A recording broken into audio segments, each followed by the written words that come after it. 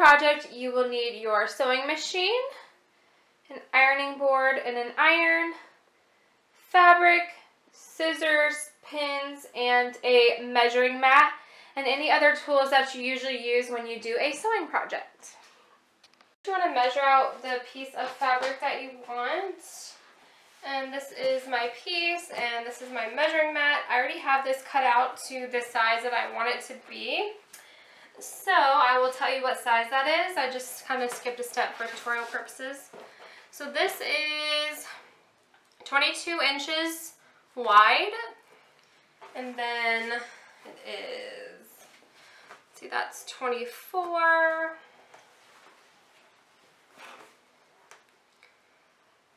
Plus 20, so 44 inches long. Then you just cut out your fabric, and then we're going to take it to the iron.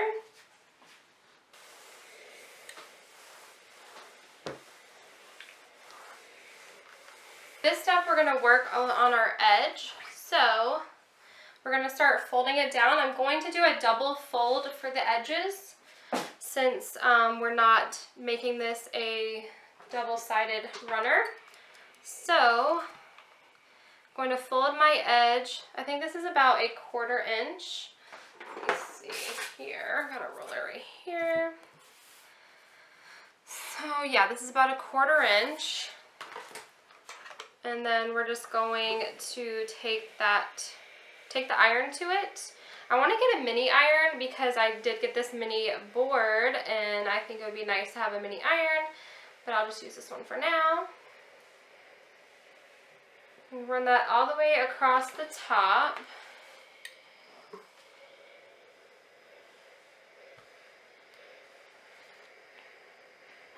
Okay, and then we're going to fold it one more time along the line.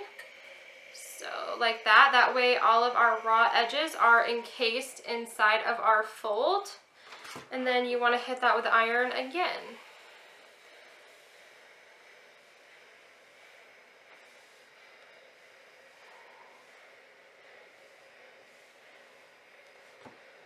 Okay, and I'm going to pin a few places down so that it stays while we do our other edges.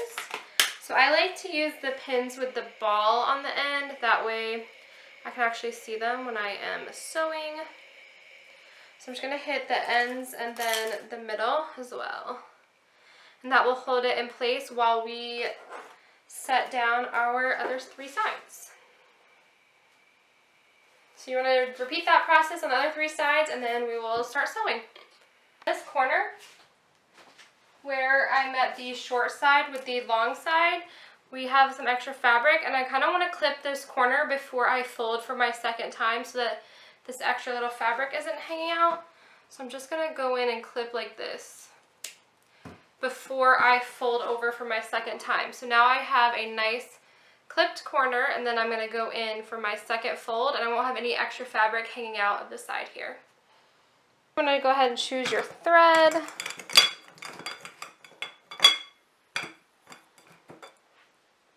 Then head on over to your sewing machine. Ready? It is time to sew. So I'm just going to sew down the center of each line, and I'm going to start on a short end. That way I can turn the corner easier.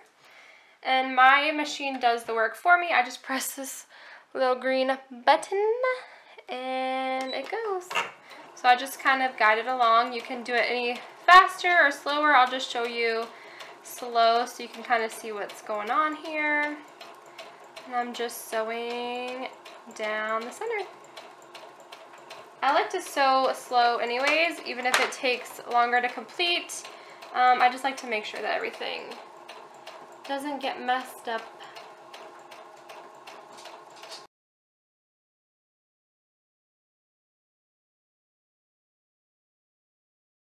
Getting close to the corner here, so I'm going to let it go. And then I'm going to kind of pick it up and make sure that fabric's under there so that it doesn't do any folding.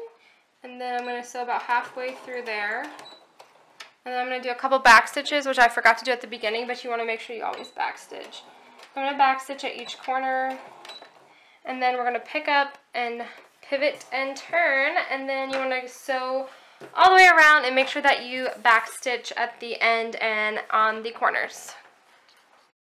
So we're going to dress our table now. Don't mind the curtain over here. It got hit by the cat. So I'm going to take our new runner.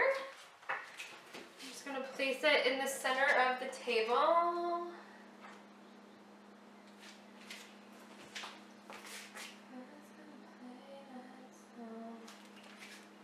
Alrighty. So that is our first step. And then I'm going to start with a napkin holder in the center. Does that look centered? Let me see. Let me take a step back. Maybe a little bit more this way. Okay. And then I'm going to place our salt and pepper shakers on each side of this.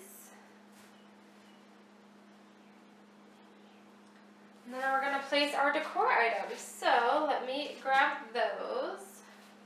For decor, I'm going to take this recycled wine bottle, and I'm going to stick it right behind the napkins. And I'm going to dig into my flower bag. And I'm going to find us some flowers.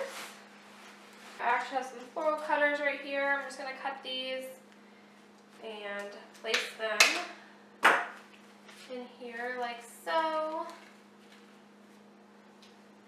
And you guys can fill the vase with water or anything that you want to fill it with. I'm just going to leave it as is.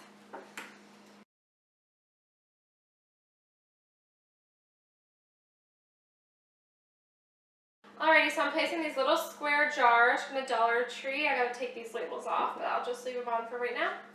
And I'm gonna take some little votives and put them in there, these little candles. I have a ton of these left over from the wedding, but you can get them really, really affordable on Hobby Lobby, online, anywhere really.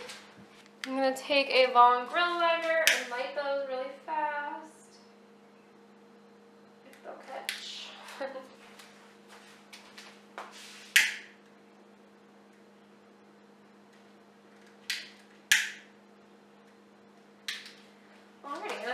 Stick this out a little bit just so it's more even. I know I'm really weird about that. It doesn't matter. But let's see.